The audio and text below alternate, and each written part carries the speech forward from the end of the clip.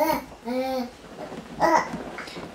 guys, I am here to do a review today on the Galt Playnest farm. We purchased this when Peyton was around 3 or 4 months.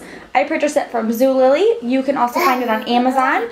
I am not sure if you can get it at Babies R Us or places like that, but that'd be something to look into. We got this as an alternative, sit on your bottom, as an alternative to a Bumbo. For a couple reasons. It has more activities on it that you don't have to purchase extra. It's deflates so that it's easy for us to take to my grandparents or take up north with us. It's easy to move from room to room. And there were some concerns that our pediatrician had said regarding the Bumbo, that it's not good for their hips and backs and things like that. So we decided to purchase this instead to help our son learn how to sit on his own. He started using this around 3 or 4 months. He is now 6 months old, and we don't really put him in it as much anymore, only because he tries standing in it. But it's still great to use, and he still really loves it. As you see, he is playing with the horse's tail right now. I really give the credit of my son sitting so early to this Playnest. It helped a ton with helping him sit by himself. We sat with him a lot and helped him and caught him when he fell, but it was great to put him in this because when he did fall, he fell onto the inflatable tube, which he's sitting in the middle of, so I wasn't concerned about him hurting himself. So that was really great. I could also put toys in there when he wasn't really great at grabbing things so that they're right there in front of him. And it was a lot harder for him then to actually throw things out of the Playnest. So it was easier for everything to be with him in there.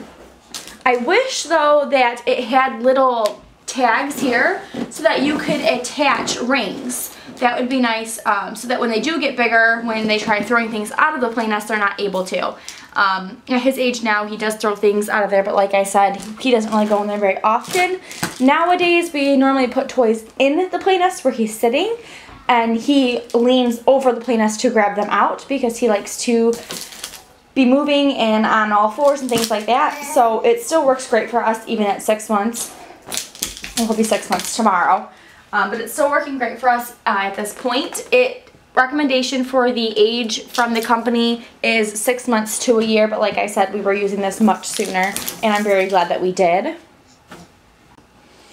One other complaint that I do have with this is, well, it's not really a complaint, it's just more of a concern. Sometimes when he leans forward too much, or when he was learning to sit and he fell backwards, I was nervous about it flipping over. It never happened. And we always had things around it in case it did. But that was just something that worried me a little bit sometimes. But like I said, that did never happen. And as you can see, he loves it. All of the stuff that he can touch and feel, they're very good for his senses. All of his senses really, for touch, hearing. He's tasting the horse's tail right now. So it just is a great sitting or supportive sitting utensil. I am very pleased with it, and I'm very glad that we found this and that we were able to have it with him, and we'll be able to use it with future children as well. The outside also is washable, so that's great as well, because if he were to spit up on it or anything like that, you could just wash it, and it comes with those instructions. I believe it's machine washable. Don't quote me on that though. But yeah, that is the Playnest. And I will take you around to show you each individual sensory item on the outside. Okay, as you can see, the first object on there that we are looking at is a flap with a puppy on it that crinkles, as my son is showing.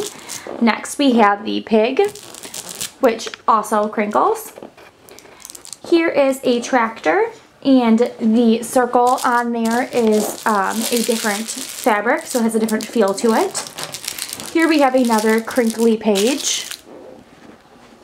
And then we have the cow, which also has a different texture on its nose.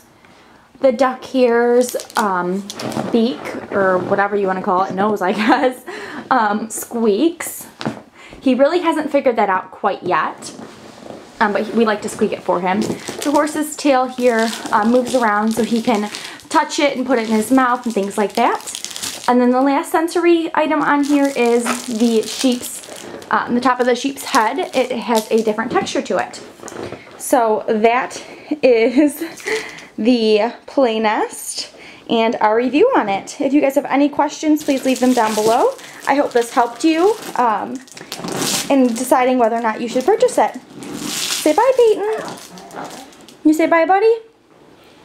Thanks for watching. Bye, guys.